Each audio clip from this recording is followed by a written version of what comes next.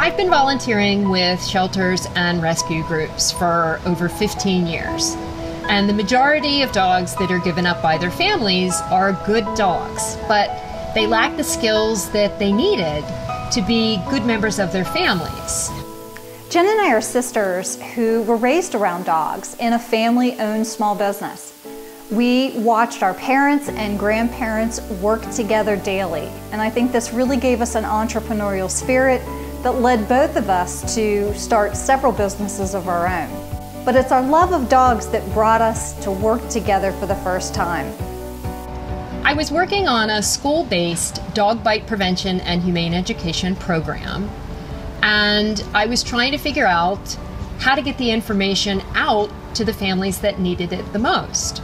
The goal of the program was to reduce the number of dog bites and to reduce the number of dogs that were ending up in shelters.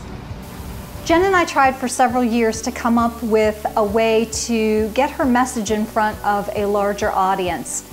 But it wasn't until September of 2015 when I was presenting at the ASBDC conference and just happened to sit in on a keynote given by Rhonda Abrams, USA Today small business columnist and president of the Planning Shop, along with Amy Norman, co-founder of Little Passports, talk about small business success, that it all came together.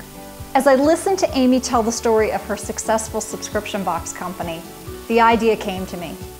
Jen, dog training, it was a subscription box that we'd been trying to come up with all these years.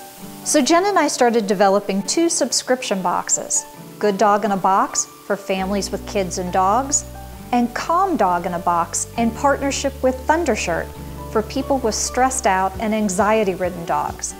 Each month, training tools, training exercises, and an activity guide are delivered to your door. But you also get access to online training videos, online games, and the ability to participate in live webinars with professional dog trainers to help you throughout your subscription.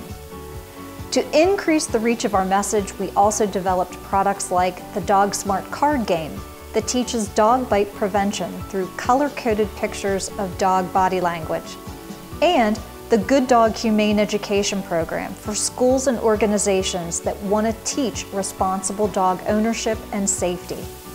Everything having the focus of improving people's relationships with their dogs in an effort to keep more dogs out of shelters.